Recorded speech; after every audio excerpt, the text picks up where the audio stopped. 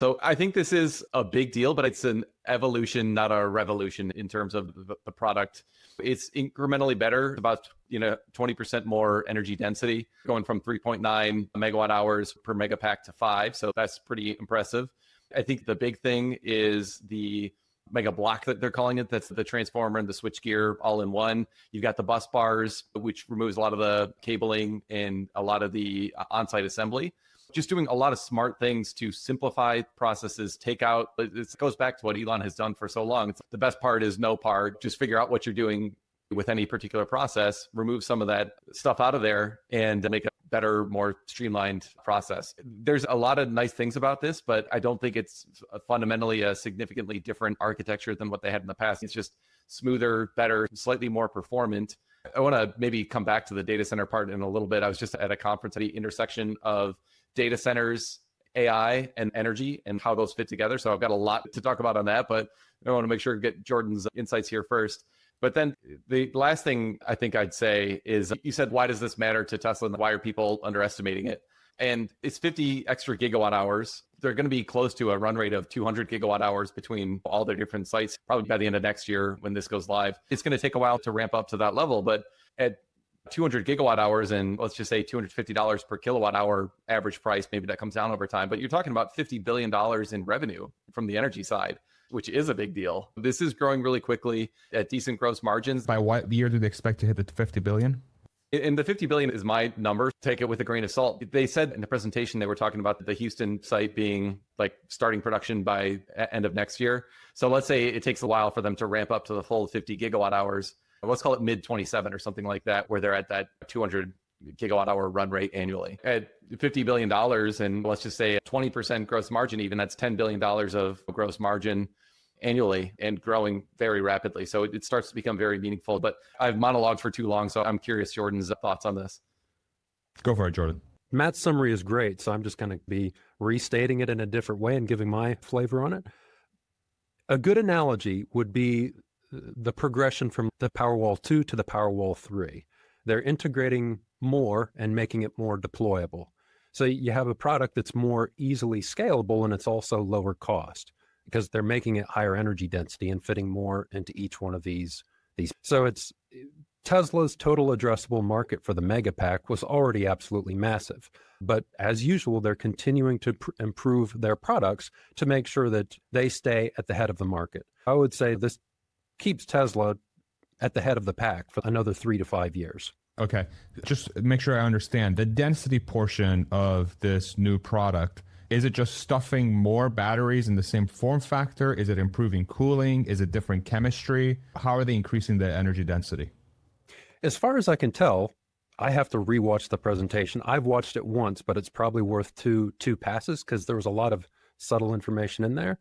But it sounds like they're moving to larger battery cells, and that helps them pack more into each one of those Megapacks. As Matt indicated, they're simplifying the connections between the Megapacks and the switchgear and transformer that comes along with that product. So it's a lot easier to assemble. There's less parts, less components. That automatically reduces your weight and may have had some impact on the fact that they can fit 25% more energy in each one of these. And I think they also said part of the reason why they selected this size is because if they go too much bigger, then they can't throw one of these on the back of a truck. So they have to stick to that form factor. So what I've heard thus far is that Tesla is taking steps to figure out how to get their products to scale as fast as possible to the largest possible number in the long term. And they're creating these processes or steps or changes to their product to get to that point.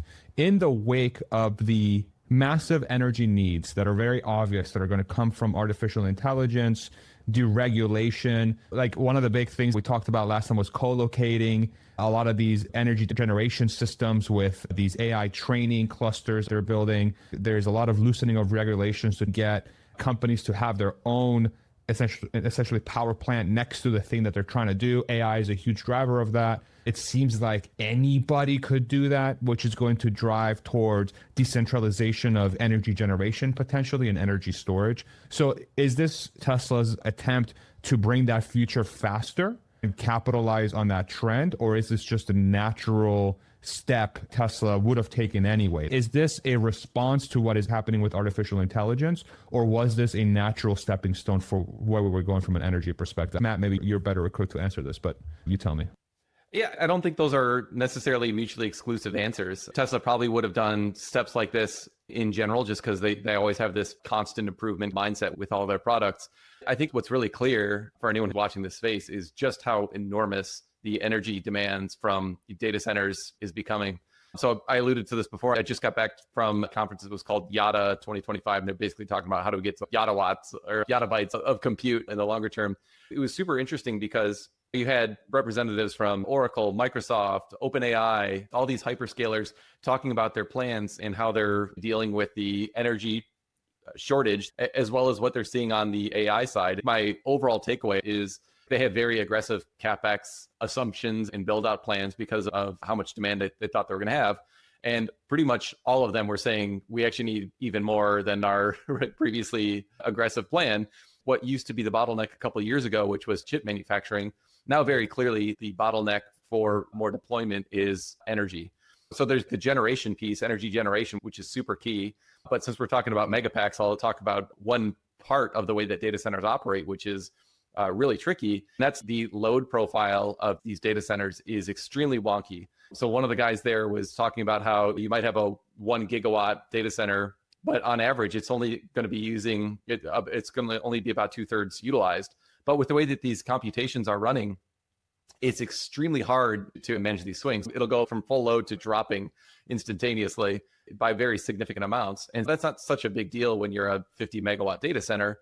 But if you're like a 2 gigawatt data center, you literally can't do that to the grid. You'll break stuff. The guys from OpenAI were talking about how on-site generation is essentially a must right now. Having some way to buffer these wild swings in a very short period of time is extremely important. I think Megapack has a part to play there. The inverters they have are extremely valuable, managing multiple different generation types, including the grid constant output. But I think you might even need more like super capacitors and things like that to handle this. OpenAI was basically just saying, you want to actually architect this where you've got storage as close to the chips as possible. So while I think a Megapack is going to be part of this overall solution, there's a lot more parts too. Overall, I think all ships are going to rise because there's so much demand for power and energy storage that if you're just playing in the space at all, I think you'll probably do pretty well.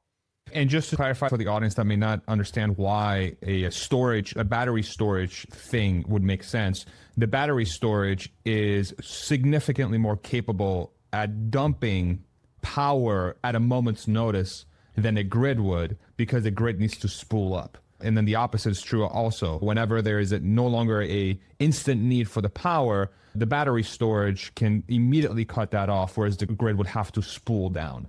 Is that a fair representation? Yeah, I'm not sure. I'd say that the grid is extremely capable of ramping up and down. But when you start talking about the scale, right now we're talking about gigawatt scale data centers. But a lot of the presenters that I was just at this conference with were talking about, all right, 5 years from now, we're going to be talking about 20, 30 gigawatt data centers.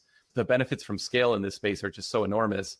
That's the way this is going. You'll break stuff on the grid. Your local substation can't handle regular gigawatt swings. It's not even just the power, it's the voltage draw and the inertia from these turbines. When you flip on a switch, you're actually increasing the resistance on these spinning masses, like a gas turbine or a steam turbine. If you are very significantly and regularly jerking these machines that are all connected to the grid, you're increasing the probability that you're going to break things. It's just not a viable solution to be putting those massive swings onto the grid. You're going to need some ability to absorb those instantaneous swings locally.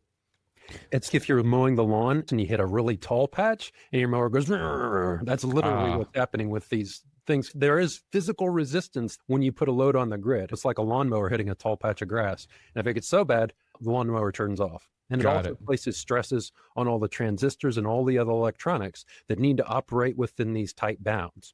It's like when you put a heavy load on your power in your house and the lights dim, that's actually hard on your computer and all the other electronics. So you need a buffer there to protect everything else as primary need. Okay, got it. That makes sense. Wow. So the battery obviously is going to be much better equipped to do that because it's just a battery. It'll just dump the power. You don't have any mechanical pieces per se. It's just like, okay, here's the power you need. You just need enough batteries close enough on site to be able to deliver that power on and off whenever it's needed. And that's why something like this would make so much sense long term. Okay. One of the things that I'm hearing is that the need for compute is not going to be as big as you think it's going to be, because the algorithms are going to get much better, or the neural nets, whatever the processes they're going to employ, is going to massively reduce the need for so many chips to draw power. And then on top of that, there's going to be new chips that are going to be more efficient, that they're not going to draw nearly as much power. And so all these needs for power are vastly overblown, because you actually not going to need that much, as much as you think, because the improvements in the technology are going to outweigh those needs. How do you reconcile that? I don't think that's actually the case. I think there's one thing saying that the current bottleneck is chips or energy, but if you're looking longer term, whenever Tesla ramps a vehicle, you have to ramp all this AI infrastructure, and you're going to be playing whack-a-mole with 100 different challenges. As these chips get more efficient, they're going to be more economic to produce useful work. So the demand for them is going to increase. The reduction in cost and increase in efficiency over time will also increase the demand for chips. There's a lot of debate over whether chips are going to be the bottleneck over different time periods, or whether it's going to be energy. In my view, it's going to be one or the other intermittently, because each is going to hit their scaling ramps and the other one's going to catch up. So you have these two different exponential curves that you have to deal with when you're ramping it. Matt, did you want to add anything there? Yeah, there's a name for the paradox on this question that I'm blanking on right now, but this is something Jensen Huang was talking about when DeepSeek came out and it was like 90% more efficient. It's, oh my gosh, maybe we don't need all these NVIDIA GPUs, and you saw the stock like drop significantly. But what Jensen was saying, and what I've been hearing over and over again, is exactly what Jordan just said. If you reduce, let's just say you make these chips 10x more efficient, which is like essentially what they're trying to do every single generation, is 10x the efficiency. Okay, that lowers the cost per token, and that means you can get much better answers for the same amount of power input, which is going to translate directly into more demand. And That's paradox. Thank you. You can Google. That's good. So I think what all these hyperscalers are seeing is that you're seeing these efficiency gains, which is making real strides in lowering the overall cost. But that is being outstripped by the increase in demand from users. Anecdotally, it seems to me that we're still in the early phases of adoption. I know a lot of people who don't use any AI tools in their work or daily life. And as I'm using these more and more and like getting better answers, I'm using ChatGPT's deep research more because it's giving me better answers. Then as I'm getting those better answers, that opens this other little wormhole down here that I want to start going down. I absolutely believe that because these are delivering so much value, as the costs go down, you'll have a more than offsetting increase in demand. I agree with that for sure. What's fascinating about that is digital space. We're not even talking about embodied AI and the needs that's going to have from a training perspective. The human or robots, like the Optimus bot, is what we talk about a lot on the channel. And then what other form factors of embodied AI are going to exist in the future? I highly doubt we're going to stop at the human form factor. We're going to have many other use cases for embodied AI. Digital AI is going to continue going through a massive sort of moment of gaining more and more intelligence, which is going to create more and more need for compute.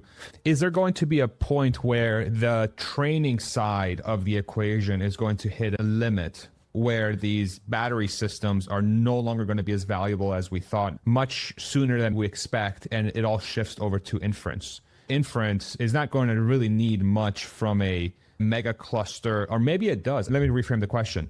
Is this need for energy where battery storage, specifically things like the Megablock and the Megapack, could vastly benefit from? Is this a training compute only thing, or is this an AI period thing? Is it both training and inference? Any AI needs this sort of co-located battery thing. Does that even make any sense? I'm scripting on this at the moment for one of my upcoming videos.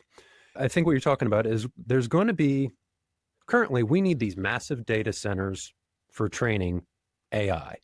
Over time, we're going to need more inference compute. So we're going to need a lot more inference compute over time. And that's true. That's part of the reason why Tesla set aside their Dojo program. If training is only going to be 5% of your total compute, why would you invest all this money into that? Why not just use their current inference chip and make it good at training rather than having a dedicated project towards that?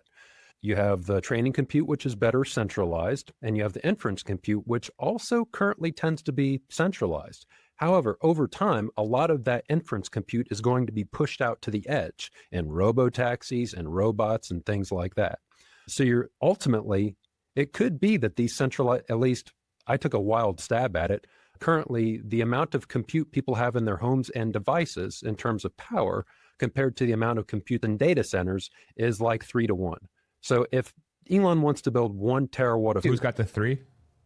I'll explain it here in a moment. If you have, Elon wants to do 1 terawatt of compute, if you do that 3 to 1 split, maybe only 250 gigawatts of that 1 terawatt would be centralized training, and the rest would be pushed out to the edge.